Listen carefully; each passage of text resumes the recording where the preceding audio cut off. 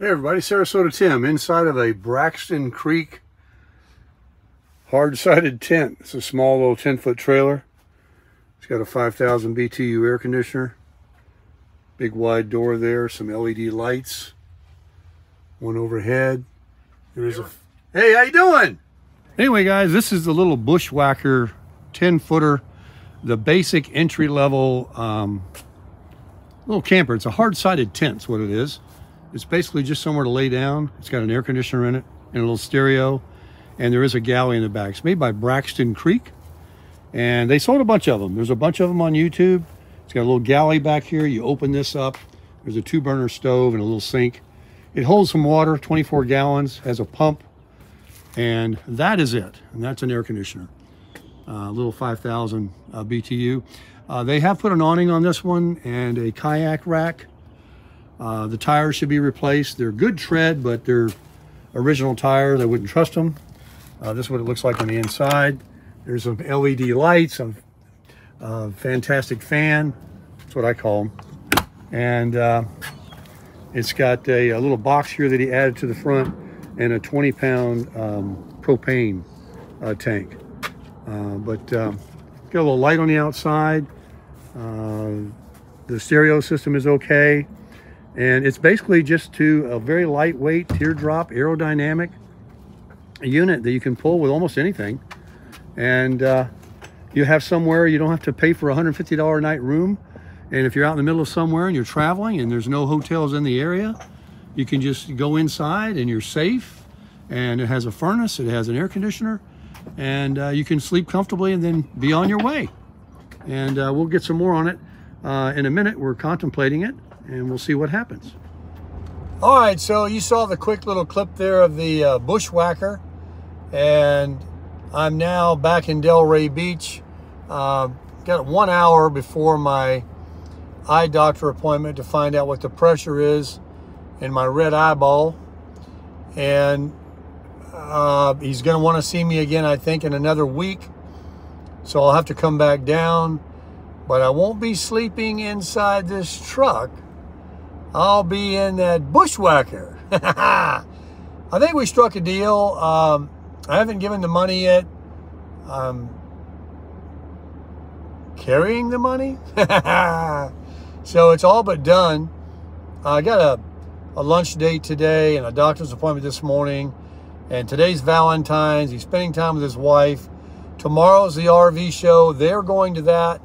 They got the bug for something bigger, but not even as big as my Flagstaff. But they do not want that Bushwhacker because they have to crawl over each other to get out to use the bathroom in the middle of the night. There's a lot of cons, if you want to create some cons, in all areas of that little thing, from the workmanship. I don't know so much about like the trailer itself, like for towing and the reliability and the wheels and the axle and all that, but the wood inside, the little shelves, it's just, it's the thinnest, most inexpensive stuff you can imagine. But nothing's broken. And if you be gentle and take care of it and don't tear it up, it'll stay like that.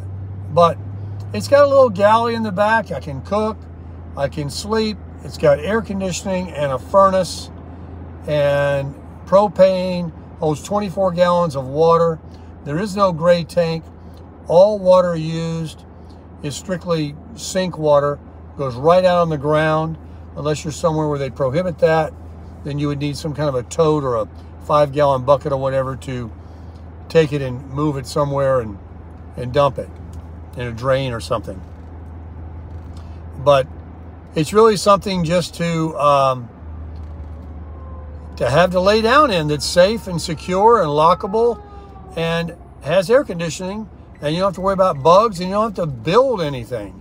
Now, there is a huge enclosed canvas Florida room, I call it that, or there's an awning that comes out, and then what attaches to it is this huge thing that has a floor in it too, that you would put out, you know, over grass and stuff. You wouldn't put it out over rocks or anything to get holes in the floor.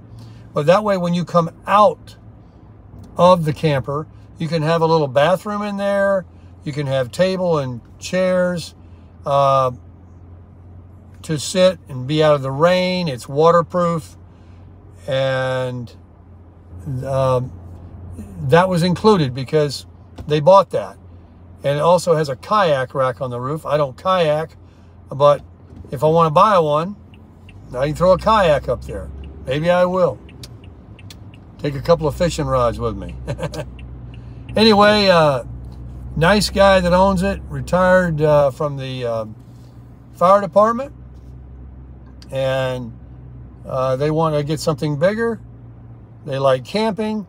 They thought that this would work. It doesn't work, but it may work for me. It seems like it. I've contemplated all the cons and the pros and the stuff about the workmanship. There's no shortage of YouTube videos of this little camper, trailer, whatever you want to call it, on YouTube. It's just a matter of whether you want to deal with that, have that, and you can strike the right value in as far as price, because you can get a room, a lot of rooms for so much when you travel, but there's not always rooms when you're in the middle of a national park, or you're, somewhere out in the middle of somewhere, in between somewheres. So this is always like a camper, like any RV. You've got a home with you. You've got a place you can go get in. You got a place you can cook, and to do your business, you buy a little portable potty. Probably the simplest one is not the cassette potty that has something you have to clean out. There's a very, very simple one that I own. You use garbage bags, trash bags, that go in it, and it's a frame with an actual toilet seat on it, and they gave me this private tent that you can set it up inside that. And if there's not a bathhouse or somewhere, if you're not in a campground, would be the only time you would need to do this. And you can use the restroom, and then the bag you would dispose of. So that way you wouldn't have to, have a cassette type thing that you got to clean out, and, all that kind of mess. Plus it's heavier. And so I'm at the Bagels with Deli in Delray, going to grab a little breakfast before my doctor appointment, and then I'm going to go crush it.